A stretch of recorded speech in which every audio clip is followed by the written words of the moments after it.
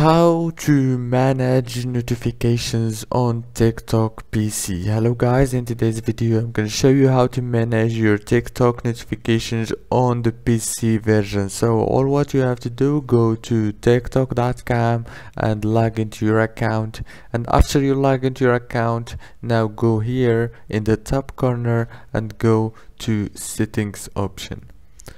Now after you go to the settings option, click on manage account and go down to push notifications and click on this triangle right here, and you will have those options. Now you can manage notifications of the likes or comments or new followers or even the mentions.